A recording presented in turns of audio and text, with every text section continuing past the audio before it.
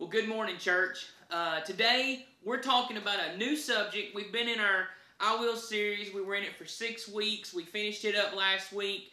But today, we start just a brand new sermon. It's just going to be a one sermon.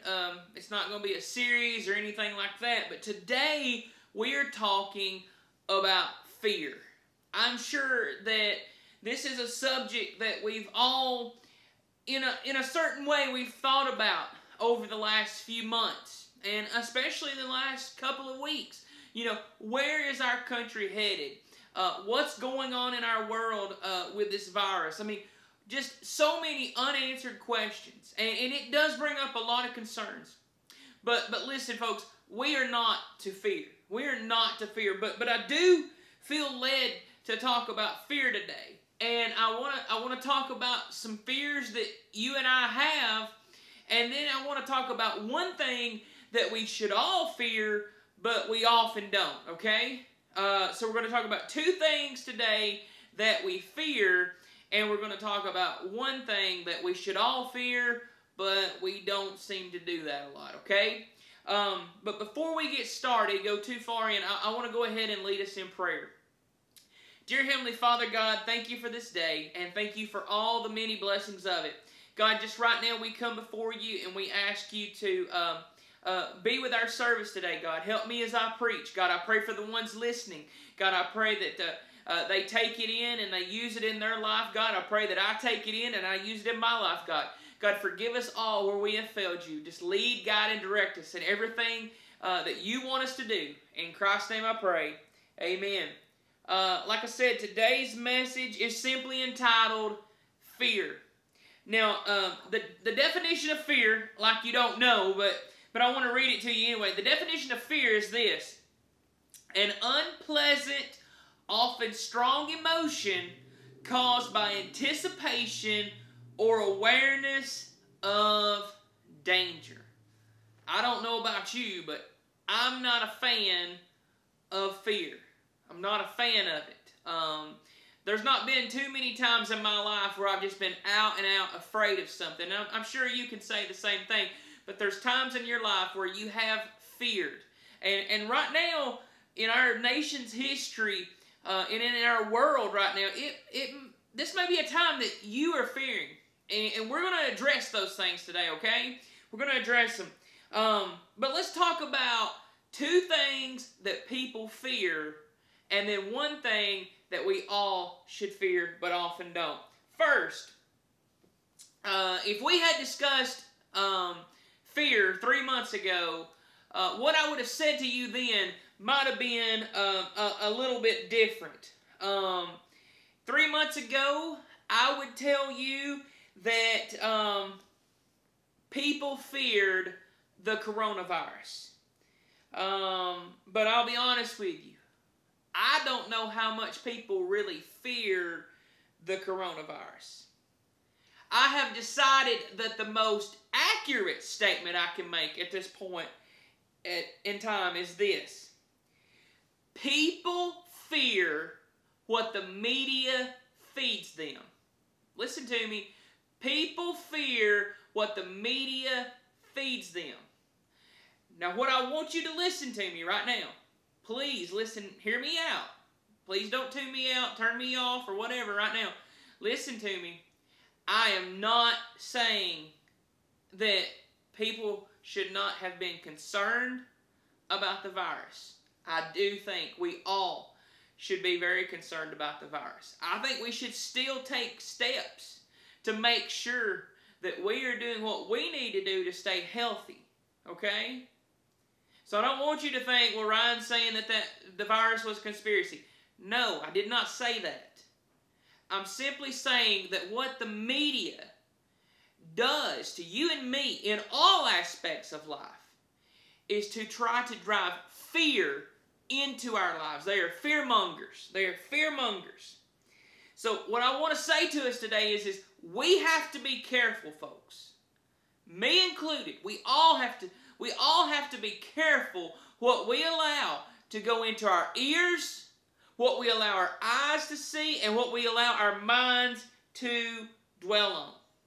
I want us to look at a scripture right now that I really feel like helps us with this area about the fear that the media tries to pour upon us. And like I said, I'm not saying that you shouldn't have been concerned about the virus. We all should be. Still, to this day, we should still be concerned, okay?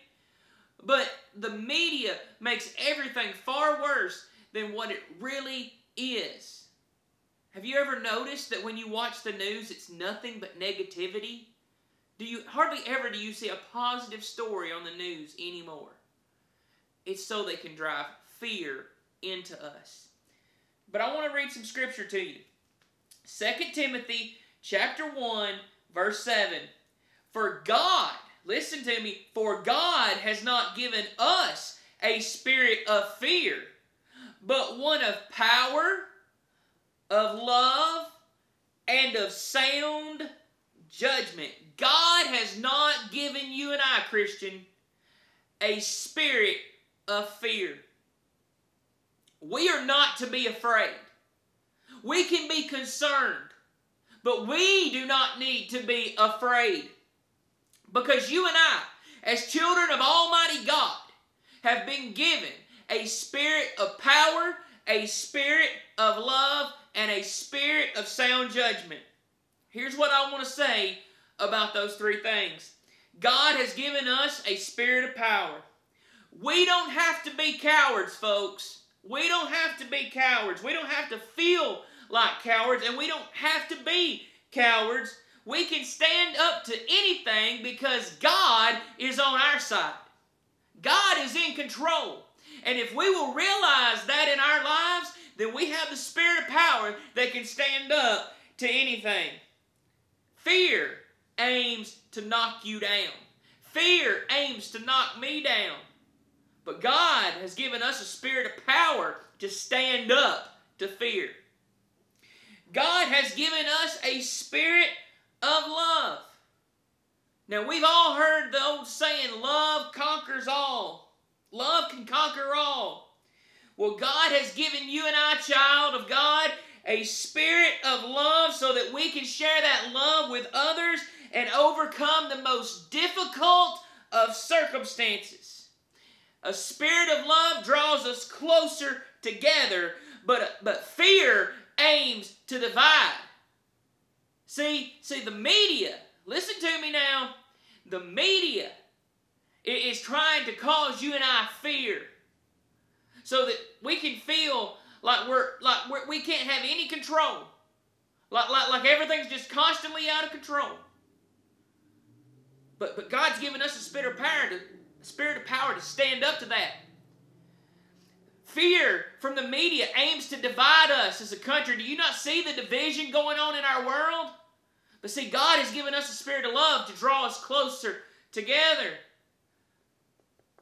Spirit of love to draw us closer together. All you got to do is look at Mark chapter 12, verse 31. Love your neighbor as yourself. If we want this world to change, all we got to do is love each other. Love each other.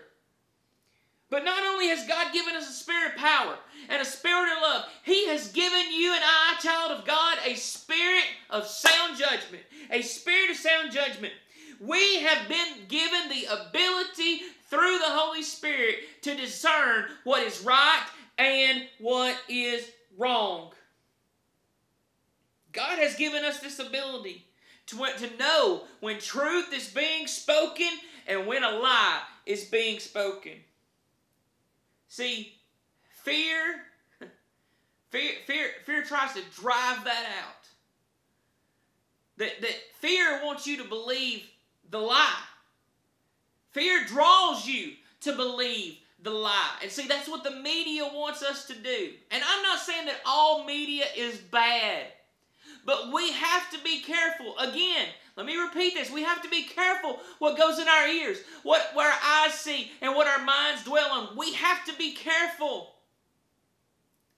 God has not given us a spirit of fear, but He has given us a spirit of power, a spirit of love, and a spirit of sound judgment. He has given you and I the ability to know what is right and what is wrong and what to believe and what not to believe.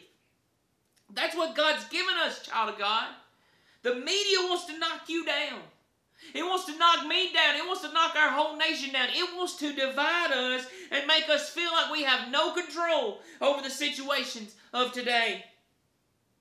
But I'm going to encourage us all, me included, of two things. One, we have to reduce the amount of time that we spend with media. We have to reduce the amount of time we spend with media. And number two, we got to spend more time with God. And see if we don't feel those spirits of power, love, and self-control and sound judgment more in our lives. I guarantee you it'll happen. Spend more time with God than you do your media, and you will see the spirit of power, love, and sound judgment or self-control, whatever your Bible says. You will see that more and more in your life. Now, I told you there were two things that people fear. The second thing is this. People fear death. They fear death. I want to tell you what I really believe. Now, this is opinion only, okay? So this may not be what you believe, and this may not be, this may not be just absolute 100% what everybody would think, okay? This is an opinion of mine. I don't really feel at the end of the day that people were scared, quote unquote, of the coronavirus. I think if we got down to the heart of the issue, that most people are afraid of where they will spend eternity if they die because of the coronavirus. It's not about, will I get the coronavirus? We've seen many reports that many people have recovered. But what people are scared of at the end of the day, they are scared of dying. And the reason people are scared of death is because they are afraid of where they will spend eternity. And you got two choices, heaven or hell. And Jesus Christ paid your ticket to heaven if you just choose Him. But if you don't choose Him, I can guarantee you that you are going to spend eternity in an awful place called hell, a place that was not prepared for you or for me. But folks, Christian, especially Christian, and I want you to know that you and I should not fear death. I'll be honest with you, and you may think this sounds weird, but each day that I get older, I'm looking forward to the day that I cross over to the other side. I'm tired of this world. I'm tired of the sickness and pain of this world. Yes, I love my family, and I love my friends, and I love my church. But let me tell you something. Where we're going to spend eternity, if we're going to spend it with Jesus, it's going to be so much sweeter than what's going on in this world right now. Don't fear death. If you're a child of God, you have nothing to fear. You have nothing to fear. Absolutely nothing. Jesus can take away that fear. And I want to encourage you right now, if you have a family member or a friend, share Jesus with them. You are not okay with them going to hell, so tell them right now how to be saved. Tell them that it's as simple as calling out to Jesus and asking Him to forgive them of their sin. If you don't know how to do it or you're scared to do it, share the video today and tell them to get to this point in the video and listen up. Jesus Christ came to this earth 2,000 years ago with the sole purpose of going to a cross and dying for your sins and my sins, the things that we do that go against God. If it's not perfect, it went against God, okay? Simple as that. Jesus went to a cross, died on it, was buried. 3 days later, He arose from the grave. The Bible says that if you can believe that, and you can trust that, and you'll declare that Jesus is God, you will be saved. If you want to know more, you reach out to me. Ryan Cripps, reach out to me. I'll tell you how to be saved. I'll walk you through it. I'll be glad to do it. But the people who are fearful of death are afraid of where they're going to spend eternity. That's it at the end of the day. If you're a Christian, you have nothing to fear. Yeah, we've never experienced death before. Yeah, that bothers me too. But don't be afraid of dying. You're going to be in the arms of Jesus. Now, we've talked about that people fear what the media puts out toward us. We talked about that people fear death. Let me talk about this one thing right quick that people do not fear like they should. And here it is. And I'm going to admit something openly to you right now. I don't fear it like I should. You hear me? Your pastor does not fear it like he should. I don't think anybody does. After I've read the verse, after I've studied, I've prayed about it, I've thought about it, I don't think anybody in this world truly fears this one thing like they should. Like I said, there are two things that people fear. This is one of those things that we should fear. Absolutely, without any doubt, you and I need to fear this one. Those others, we don't need to fear. We need to trust God. But this one, we need to fear. Okay? And here it is. You and I don't fear God. We fear what the media puts out to us. We fear death, but we don't fear God. Brother Ryan, you saying you don't fear God? After reading this verse the other day, I'm going to openly admit to you I don't fear God like I should. I want to read you a verse. I'm actually going to read it out of 3 translations. I'll always read out of the Christian Standard Bible. That's my go-to translation. One of the easiest ones to read. If you're looking for a Bible, get you a Christian Standard Bible. Very easy to read, very easy to understand. Exodus 20:20 in the Christian Standard Version of the Bible says this. Well, let me back up a little bit before I get there. Moses is with the children of Israel at Mount Sinai. They are scared because God has told them not to come near Mount Sinai. If they touch it, they die. And the 10 Commandments have just been told. They've just been told what the 10 Commandments are. And here these people are. They're at this mountain. They're close to this mountain. There's thundering. There's lightning. They are scared. They are fearful. But this is what Moses says to the Israelite people. Don't be afraid, for God has come to test you so that you will fear Him and you will not sin. Don't be afraid, for God has come to test you so that you will fear Him and will not sin. Let me read this out of the NIV. Now, the NIV is one of my least favorite translations. If you use it, that's cool. That's your choice. It's not one of my favorites. I'm not putting down the NIV. If you want to read it, awesome. That's just not my go-to translation. But let me read this because I really feel like they got this one right, really good, okay? NIV says this. Moses said to the people, "Do not be afraid. God has come to test you so that the fear of God will be with you to keep you from sinning." Okay? Keep you from sinning. The fear of God will be with you so you won't sin. That's really good, okay? Now let's look at the New American Standard Bible. The most literal translation that has been translated into English, basically. It's even more literal than the King James. If you like King James, New American Standard even goes further into making sure that it's accurate, okay? And this is what Moses said in the New American Standard. Moses said to the people, "Do not be afraid, for God has come in order to test you, and in order that the fear of Him may remain with you, so that you may not sin." So you may not sin. Folks, we don't have to choose sin. But this verse says that if we've got the fear of God in us, if we fear God, it should keep us from sinning. I don't know about you, but I still willfully sin at times. I still decide to do what Ryan Cripps wants to do. And if I want to take that verse literally, I don't fear God like I ought to. And you don't fear God like you ought to. Because you choose to do what you want. And I choose to do what I want. See, that's not good. We need to fear God. We need to fear God. Let me read you what Psalm 111 verse 10 says.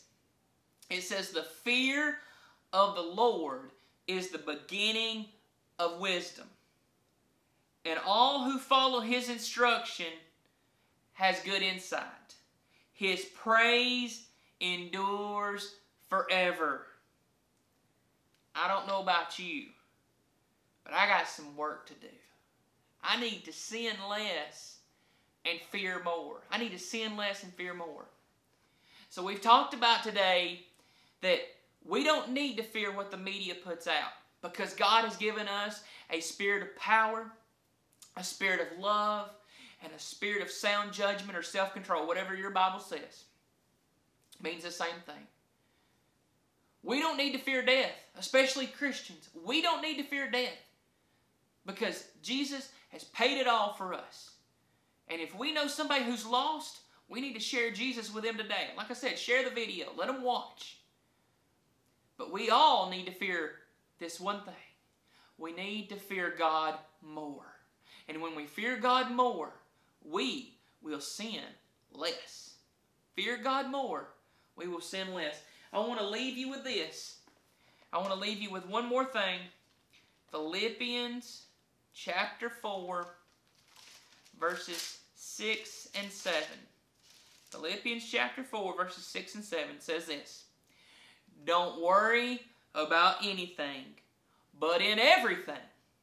Don't worry about anything, but in everything, through prayer and petition, talk to God about it. With thanksgiving, be thankful. God's going to take care of it. Present your request to God. Make known to God what you need. And the peace of God, the peace, when you just feel like everything is good and everything is fine, the peace of God, which surpasses all understanding. You don't understand how it's happening. I don't understand how it's happening. It surpasses everything that we possibly could understand. But it says it will guard your hearts and minds in Christ Jesus. You see, when we talk to God about what we fear, God can change us from the inside out. And when we do that, folks, we don't have to fear what the media puts out. We don't have to fear death. And we'll learn that we need to fear God. I hope you've enjoyed today's message. I hope you got something out of it. I know I did. I've got work to do, and I bet you do too. Have a blessed rest of your day, and I hope I'll see you again next Sunday.